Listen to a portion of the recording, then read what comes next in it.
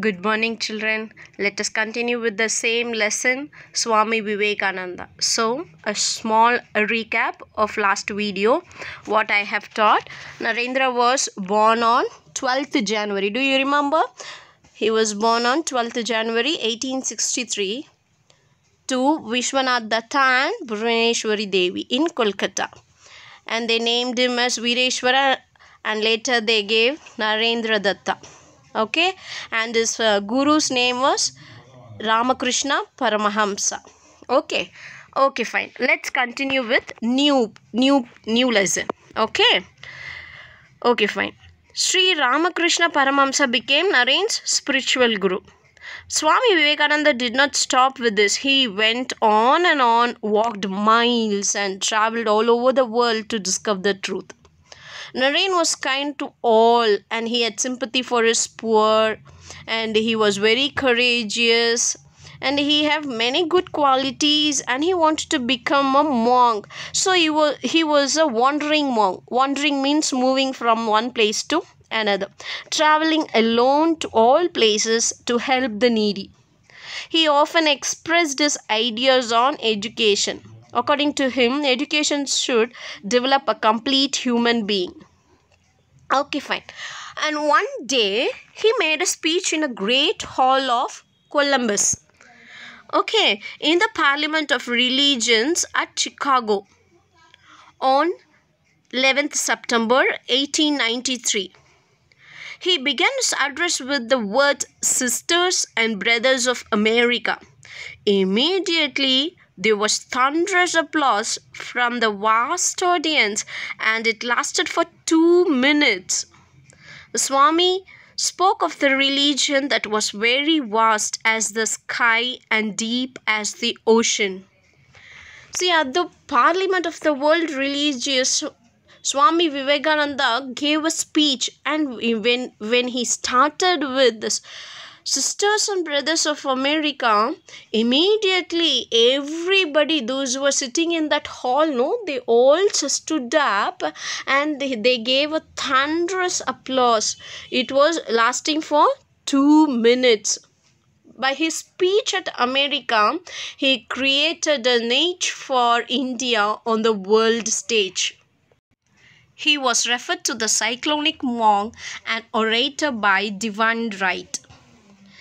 See, the Swami Vivekananda spoke of the religion that was very vast, that was like sky and the deep as the ocean. Further, he thanked all those who has assembled there. He referred to the Indians of all classes and sectors. He said about the Hindu religion that in the true sense, it embarrassed all humanity. See here, this is the picture where he stood. See, near that podium, Vivekananda is standing, and see here, below picture, he is sitting along with the other religion leaders. Okay, this is, I have given the link here in between. You can go through in the YouTube. You can listen to the audio, not the video. You can listen the audio of Vivekananda's speech in that great hall of Columbus. Okay, this is how it is in the YouTube. Go and click it and you can listen to it. Okay, can you understand? Okay, fine. After that, he declared that he has been proud to belong a religious leader which has taught the world both tolerance and universal acceptance.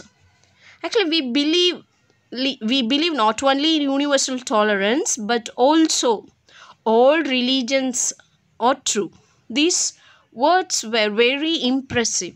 He observed that the divisions in society based on religion has resulted in human hatred. He felt that human society would be far more advanced when there was no divisions. Swami Vivekananda expressed his hope, saying that the time for driving away these evil forces in society had come. He told them that everybody should develop a sense of brotherhood and love for each other. There was great respect and appreciation from the people of America. Okay, when he was talking about the sense of brotherhood and love, everybody was impressed. After his return to India, he spent his time preaching religious tolerance and worked for the upliftment of the poor.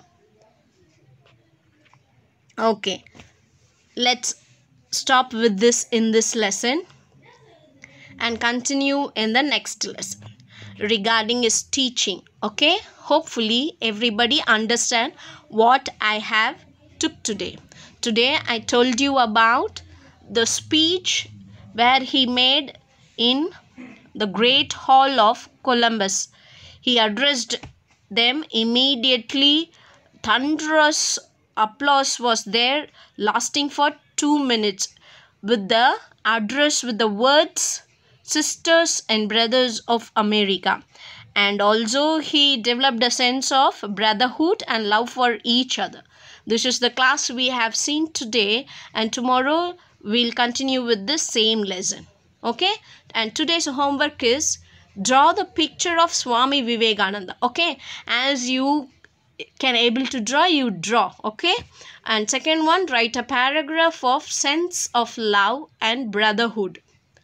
You can add with some examples also. Okay, with this. And the third one, name 2 religious leaders who helped people to understand the sense of love.